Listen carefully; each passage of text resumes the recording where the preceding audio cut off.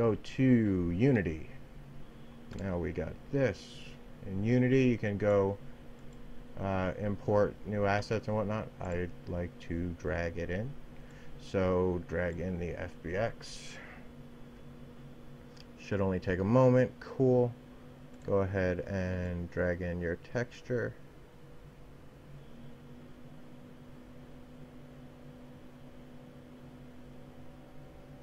Bam. One more thing real quick, because we are going to be making a particle effect. So go File, New, 1024 by 1024, hit OK. Go ahead and color the background black. Go ahead and go to text. Make a really giant plus sign. Tahoma. Make it white. Done. Done. Move it. Let's center it. Double click on the background to make it an object or a layer.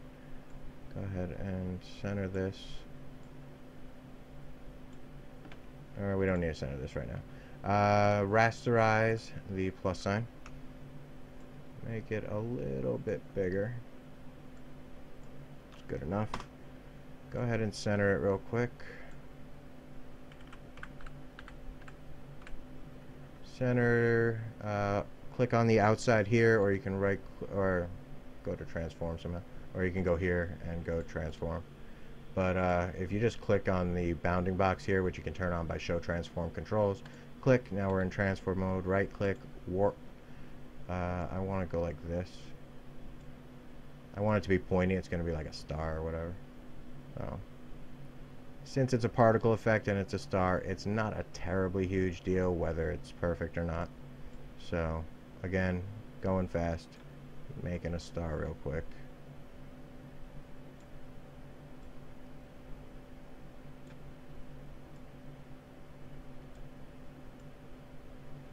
And you know, play with it as much as you want. Boom, boom, boom. Just one more. Boom. Boom.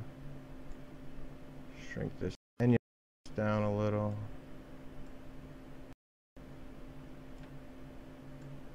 Again, remember, it doesn't matter if it's perfect, so hit enter to exit transform mode. It'll take a second. Bling, bling. There you go. We got our star. Go to the shape tool. Go to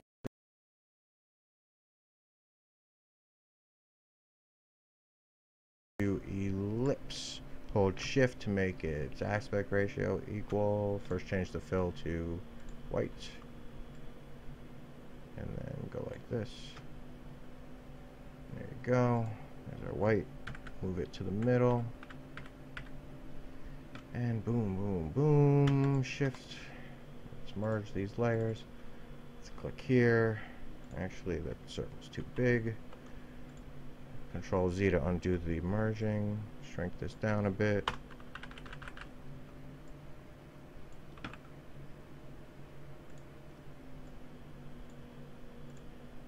Move the circle to the middle. And then let's merge them. Merge layers. Double clicked. Outer glow. White. Go ahead and turn up the size and not the spread, I think is what we want to do, right? Put it the other way around, not size. Turn the spread real low. Makes the size more fuzzy in nature. Hit OK. Go ahead and click here. Save for web. PNG. Save. And so now we're going to save this as star particle. Save. And we'll turn that into our star particle. Go ahead and add star particle to assets. Now we're good to go here. So first thing that we're gonna do is add the coin to our scene. Go ahead and zero it out. See how tiny it is? It's super small. So let's go ahead and hit select. Scale factor comes in at 0.01. just change it to 1. Aaron will show you what size it needs to be and everything like that, but for this purpose, we're going to just do this. So there you go. There's our model. Look here. Boom. Model. And let's go ahead and find the texture that we want to add to it. And there we go. Got our first model. So then you can make a whole bunch of different ones or whatever. This didn't look good. See, it's got that same black and white bevel thing, so I needed to expand those. But whatever, you can do that. I'm not doing it. So here we go. Alright, there you go. I like this tune thing. That's the only thing that I brought in when I made the new project. So when you make a new project, you can import the asset, or you can go up here, assets, import package, tune shading. On the coin, I'm gonna go ahead and turn the tune thing to let's see what basic looks like. Needs the cube map that comes with it. Don't like that. Go back, tune, lighted. Needs the ramp. And that's kind of the one that I like. Again, this turned out really horribly. Sorry about that. But there you go. And that's the tune effect right there, is like that kind of stuff. Or you can just turn it off. Whatever. I'm going to turn it off for the time being.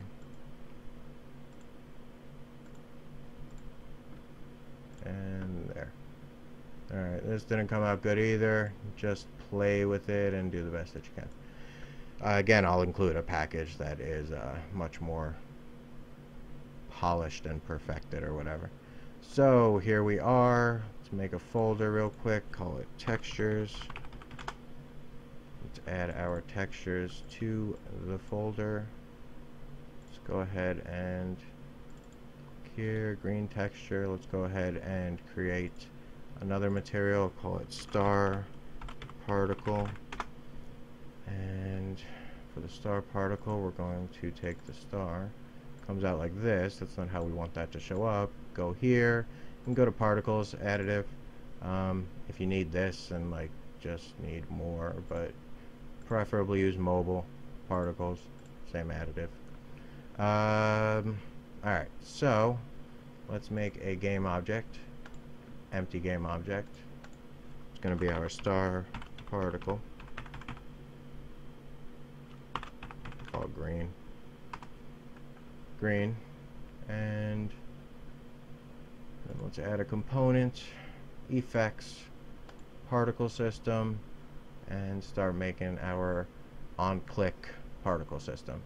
For the shape, let's go ahead and select mesh. Got it, the mesh of our object, which is luckily off-center. That's terrific. See if we can go like this. There we go. Not sure why that happened, how it happened, but easily fixed, which is good. So that's where it's going to emit from. I'm going to select random direction. Let's go down here and actually add our star particle. Drag it on. There you go. Speed to 0.5. The size to 0.5.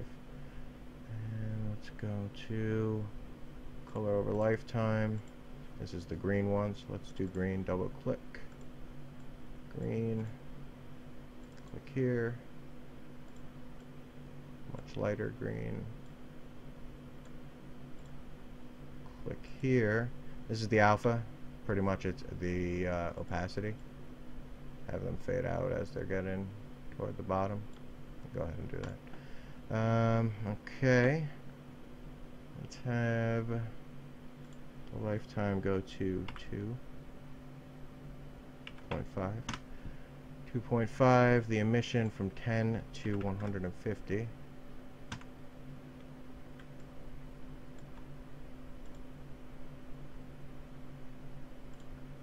And rotation over lifetime, random between two constants.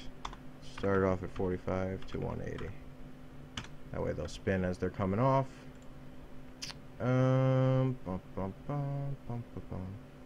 That's pretty much good enough. Again, I'll make a more polished version of it, but it's kind of cool. And let's add that to our coin. So now we have our coin with our particle effect on click. It'll be like this. You'll click, and that's no good, right? Doesn't start with quite a bang. So pre-warm, that should start it pretty well. There you go. Click. There you go. Alright, so if you wanted to get real fancy, you could change the star into that same clover, and that might look cool also. Anyways, let's go ahead and click on the coin. Let's go ahead and make a folder and call it animations. Open that up, click here, create folder, animator, controllers, and that'll be for when we have controllers for our animators. So click on the coin, go over here, click here, create new clip. I'm just going to make one of the animations just to show you how this would work. Just call it death, and this will be what you can play when the coin dies. So take both of these into the animations folder. This is the controller that was made, put it in the controllers. Here's the death animation. Over here we can see that we can start working on it. First we're going to need to add a component here, miscellaneous animation, add the death animation. It's got the coin controller already. Go over here, we can see that now we're recording the animation. Add a curve, and go to here. We're going to add different transforms. We're going to add rotation to the transform, to the animation, and we're going to add scale. So it'll start here. I want to play it over the course of, use the mouse wheel or whatever to expand the time. I want to play it over the course of, actually let's just say 1 second. Right, that seems long enough. Not sure. Might be, might not be. But let's go ahead and it'll start here at the base. Oops. Alright, so here it'll end at 1 second, and so it'll start at 0, 0, 0 across the board on everything, and then up here we're gonna go ahead and change the rotation on the, I guess it's gonna be the Z-axis. So let's spin it on the Z-axis, and it's gonna spin 720. Oops, not the Z-axis. It's gonna be the, oh yeah, I wasn't even on the Z-axis. Z-axis, 720 degrees. There you go. So right now what it'll look like is this. And so you could do like a slow version of this for just during gameplay if you wanted. This is one of the ones that I'm not going to show you that I am going to have in there. Let's see, so you can have it slowly spinning during the game, and then